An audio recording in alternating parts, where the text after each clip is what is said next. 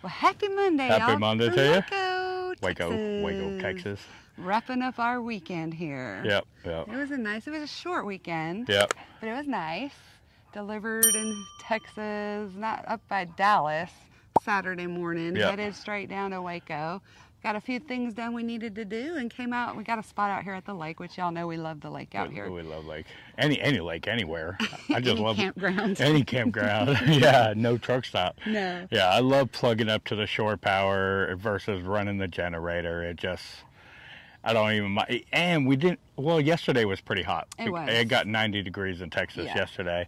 But for the most part, you don't run the generator as much because we could have shut it off at night. But I just love being plugged up to shore power and getting that electricity and charging the batteries and using the AC if we want to or anything else. And sounds like we got a plane coming in. We may have to take a pause. Yeah, this campground, it's going in over there. This campground is right by the airport here in Waco. Yeah. And all of them have been flying like right over our campsite to land and take off. And yeah, there's like at certain points of the day, there's a bunch of planes. Like they'll be coming in every 10 minutes, 5 minutes. They're just flying right overhead too, because it's just right there. Yeah, and all sizes of planes. There's prop planes. There's jets that come in. Jets. There's bigger commercial airlines that come in. Not the huge planes, because usually out of here they take like the puddle jumper planes to Dallas and then on, or Houston. But yeah, we didn't pull the Airstream out because we knew we were only going to be here a couple of days. Yeah. So no sense getting that all pulled out. Well, because we kind of got it winterized right now. Yes. The last time we dropped it off or parked it in the storage, we winterized it just to be ready for Texas winters. We did get some freezing times sometimes, so we just wanted to make sure I was protected. So we didn't want to pull it out and then re-winterize it again. And just. Oh, here comes the plane. Y'all can probably hear that on the mics. But it's not hard to winterize it, but it's just, we're only going to be here a couple days, so we knew that. Because we do have 2 loads lined up for the week already. We do. Woke up, about 10 o'clock this morning. Got a phone call. Got a phone call, made another call, and we are lined up for the week. So. Yeah, absolutely. And so we don't have to check out of here until 2, but we're starting to wrap everything up. Get everything ready to go, because we do have to deadhead for the first one about 200 miles. Which we'll tell you all about in tomorrow's clip once we get it picked up. Yeah. But yeah, I'm excited. It's going to be a good week. Decent week. Yeah. It's not like great week banger. Oh, wow, we made so much money this week. But it's good. It's good. We're happy with it. So. Yeah, absolutely. Yeah. Yeah. Well, oh, here comes one really close. Y'all probably can't see it. You're going to hear this one.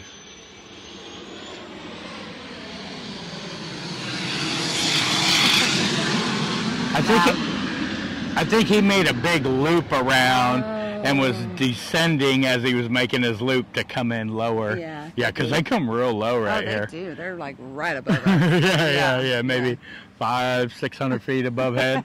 You hear Abby back there? Look at her in the window. Oh no, she's probably blocked by the mirror. Oh yeah, you probably. She's like, "Come on, let's go. We're ready to hit the road. We're ready to hit the road. We're ready to hit the road." And oh, we got to go see Mama Crafty. Her birthday is this Thursday. Yes, so it is. We got to go visit with her, give her her birthday card and present while we were here. So that was nice, because usually I always just have to mail it from the road, and sometimes it's late. Sometimes it never gets there at all. It's like depending where we mail it from. Yeah.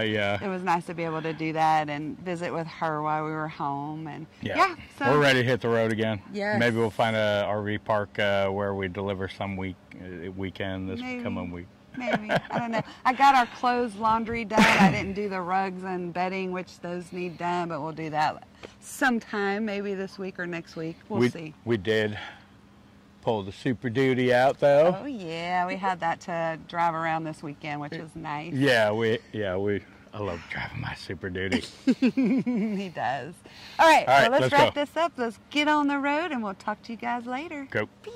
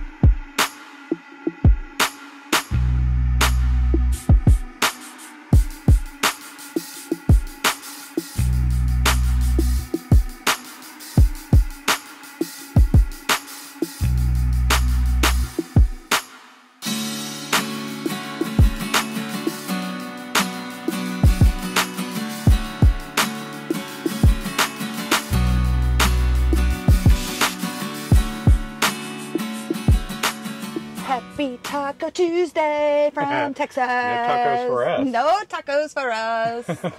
But we did have Cracker Barrel for lunch. We did. Kept it low carb. Yeah.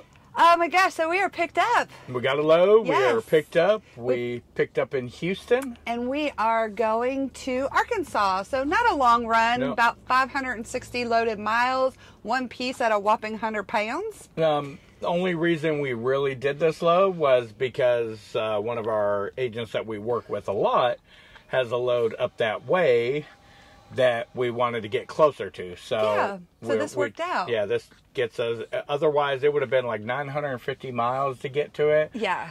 This one puts us 350 miles. Yeah. So, Yeah. So we'll still have to deadhead for it, but not as much as we would have from Texas. Sometimes we do that, you know, if there's that's what you got to do sometimes to get your loads lined up. Yeah. Sometimes it works out that good. Yeah. It don't always work out that good. We almost thought we weren't going to be able to pick it up because they didn't have it ready. They couldn't find the key to get into where the freight was, and it was like a big debacle, but they figured it out. Yeah. We got loaded, and now we just got to hope the drop-off gets us unloaded. I know, right? I called and left a message with our point of contact there just to let them know, to make sure they knew we were going to be there tomorrow morning.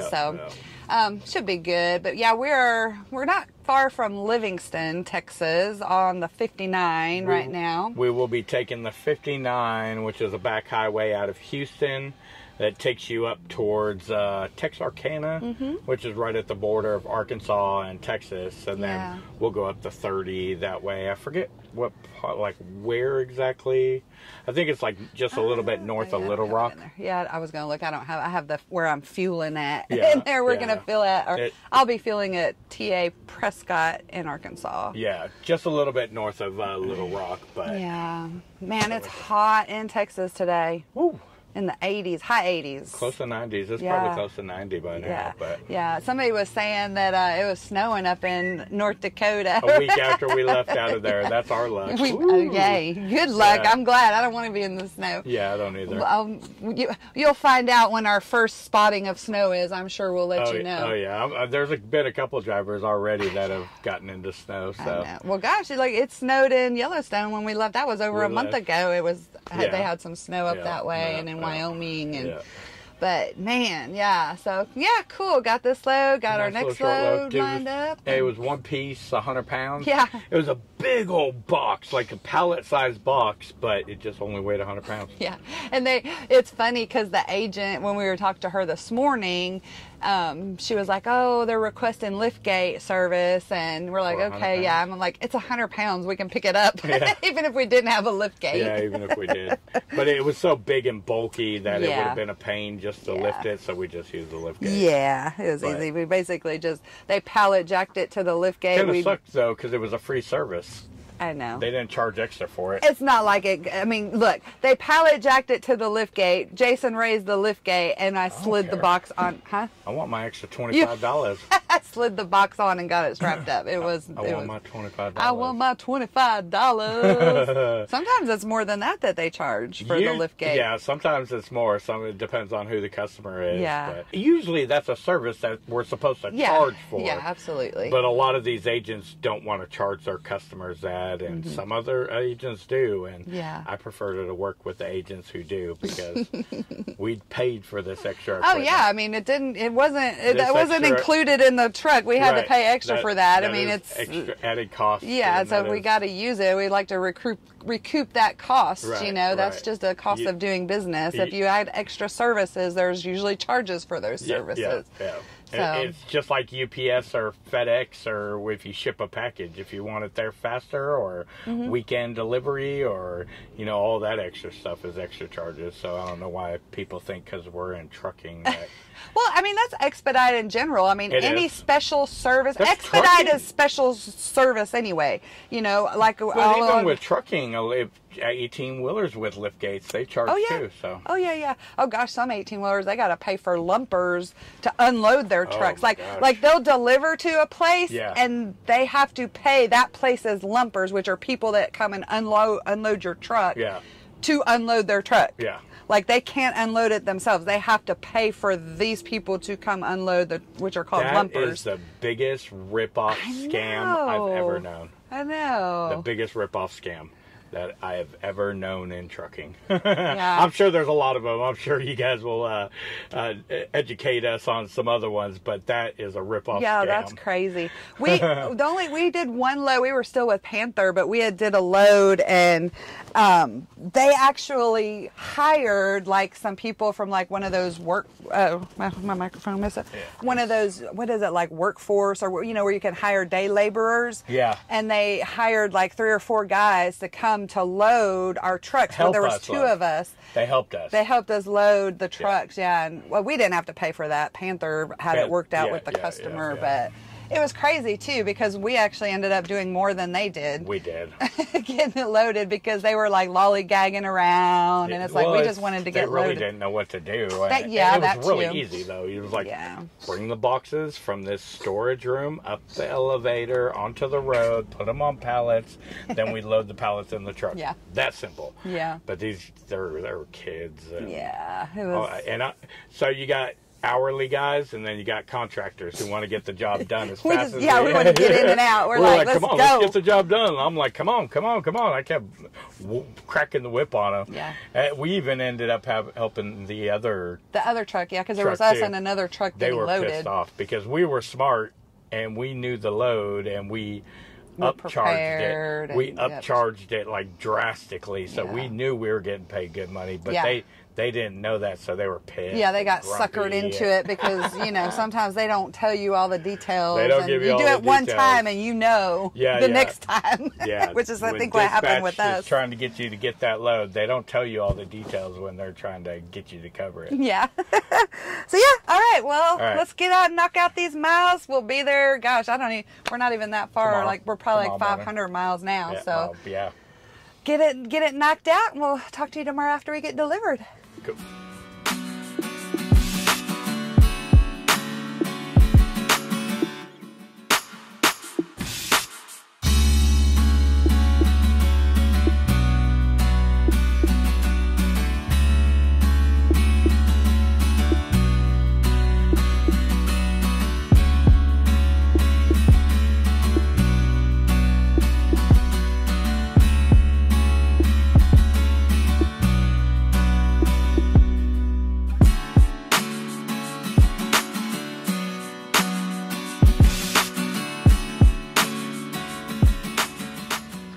Hump day from Indiana. Wednesday evening. I slept all day. He did. Well, we got delivered this morning, and that took, golly, they were so unorganized there, but some places are just like that. Clue what they were doing. We sat there till like 9:30 waiting for somebody to show up. Yeah. And I don't know what they were. But we got offloaded. When you're the customer and you're paying, I guess you kind of get to do that. Kind of sucks though, like the agents won't push more for detention pay, like when stuff like that happens, It's certain agents. Yeah, certain agents, certain customers they have. It just all depends. But we did get delivered, and I think we told you we have another load lined up, which we pick up tomorrow, so you'll find out all about that. We did have to deadhead about 380 miles, which, after we got delivered, Jason got us a little ways, and I took over and got us the rest of the way. Yeah. So he could get some rest. Yeah. Had to do the normal stuff today, dump the pot, fill the water, stock up on a few items at the grocery store, toilet paper, things like that. Yeah, the necessities. Sometimes that's the hard part, is finding time to get those things done. Mm-hmm.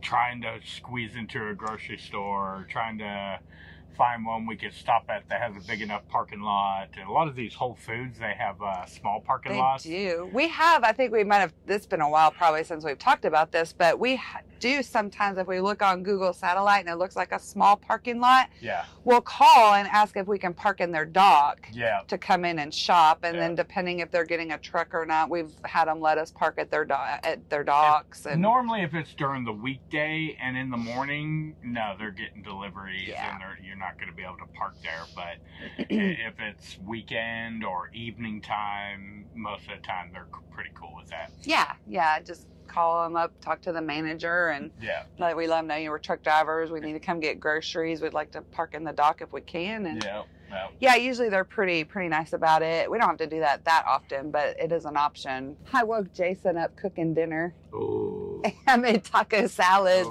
no shells. Super easy meal to make. And, it's so good. It's basically just do a taco salad, just no shell. You put it in a bowl and she makes the best taco salads. I always tell everybody that. I love them. He's biased. I am biased. I have to admit it. Well, when somebody's cooking for you, you don't complain about the food. That's right. You don't complain about what they're cooking. You eat what you get. No.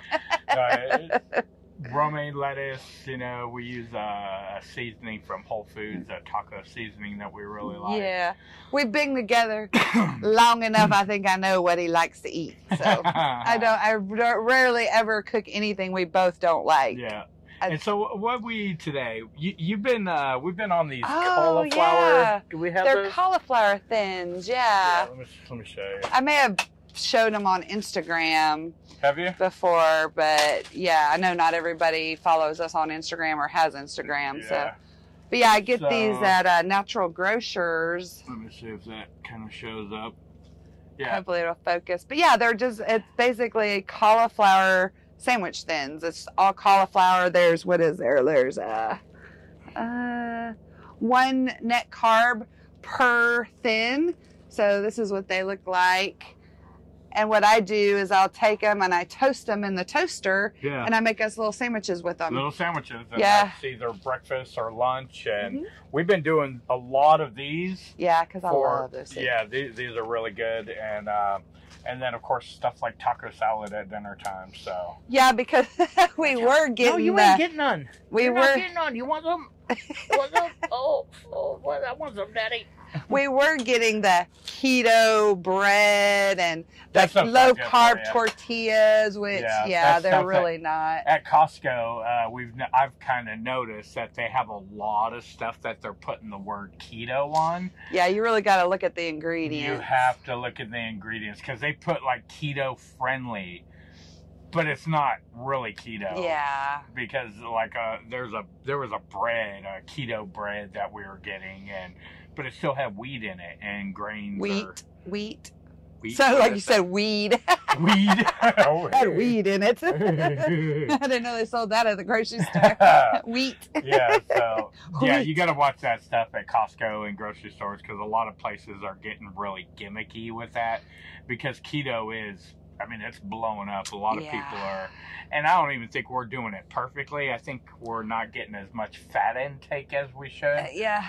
One thing I've been doing is I'll just eat a spoonful of coconut oil. Yeah, because it's hardened in the thing, but I'll take a spoonful of that just to help increase the fat intake to kind of help try to get my body fat adapted. I don't think I've gotten there yet, but I think because I've lost 2 pounds. 2 more pounds. Yeah, I've lost 2 more pounds. I'm down to 298 now. Slow, but I'm happy with it. Yeah, but like as long as it keeps going down, the thing with eating this way is you can't always go by the number on the scale.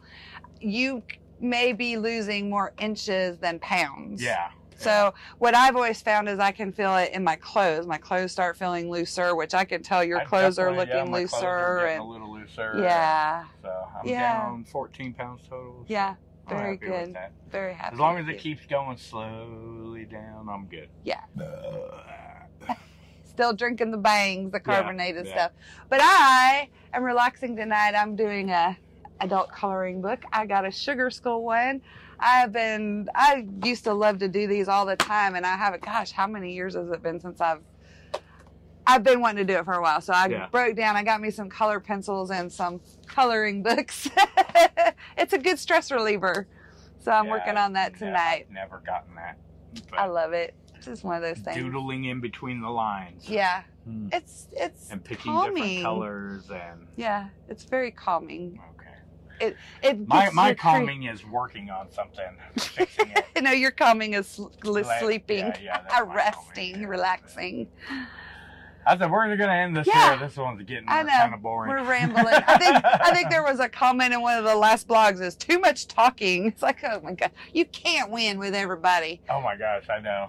It's like either too much talking or not enough talking. Or if you're doing a YouTube channel, trust me, you are going to have people who say they like this and then other people who say they like that. And you just can't please everybody. No, our main thing is we just do what we enjoy, what we want to share. If people don't like it, they don't like it. If people like it, they like it. If I watch something on YouTube and I don't like it, I don't go tell the person I don't like that.